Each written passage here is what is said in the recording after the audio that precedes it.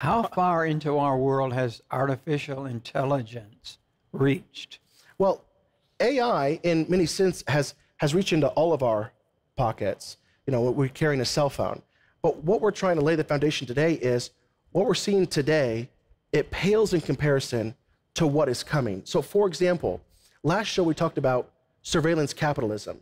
And we talked about how they're capitalizing on the data that they're gathering from all of your electronic devices. But let's kind of can we take a step further. There's a day coming very, very soon, because the tech exists right now, where they will be able to exploit the thoughts in your brain, the very thoughts in your brain. And the fact is this, it's a thought privacy. You know, I would say this, what is arguably the most private part about what you refer to as the human experience, right? It's our thoughts. Right. It's our thoughts. No one can know what our thoughts are, ever, unless we communicate them. It's a private place. It's a secret place. You know, I don't know what you're thinking unless you tell me. Now, I will say this. God knows, Yes. our maker, Yes. and he knows our thoughts all the time. And I want to read a couple of scriptures, and I'm going to keep going from here. This is kind of be our launching point. Psalms 139, 1-4 illustrates that God knows, our Lord, or, oh Lord, you have searched me and known me.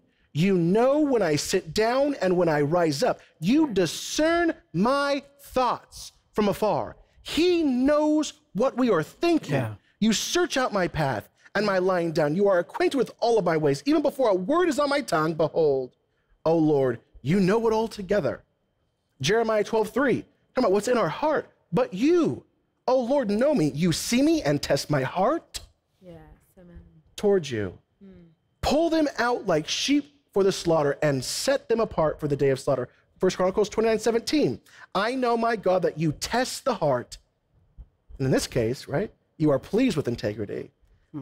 Acts 15:8. And God, who knows the heart, bore witness to them by giving them the Holy Spirit just as he did to us. The fact is this, God is the only one that knows what's in our mind. And the Antichrist system that's being built with artificial intelligence, Satan in the end times is building a kingdom just like God's. It is a demonic parallel. And in the same way, God knows when a sparrow falls to the ground and the number of hairs on your head, Yeah. this new eye will literally know what is in your mind and will know everything that is taking place within the world in real time with zero latency. Let me give you a couple examples. In the end times, God will demonstrate his seal of ownership on his servants in the end days with a mark on their foreheads. Amen. Satan will do the same thing. He wants to be like God. That's right. We know this, the false trinity of the end times, right?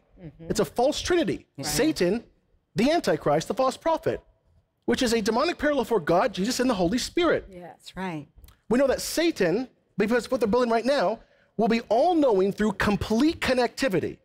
Remember, the word complete connectivity means whenever everything throughout an entire world, which is connected through those low Earth orbiting satellites, which will have 40,000 plus by 2030, as compared to just a couple of thousand satellites right now, collecting data from the 1 trillion devices, they're called IoT devices, by 2030. That's a 14,000% increase. That is a projection by Masayoshi Son, the owner of ARM, which owns nearly all microchips in all smartphones in the entire world.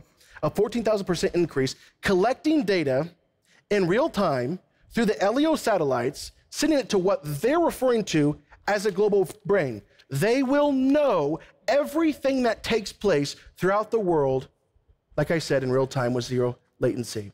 And the promises such of Neuralink, they're called BCIs, brain-computer interfaces. They're one of many companies that are seeking to do this.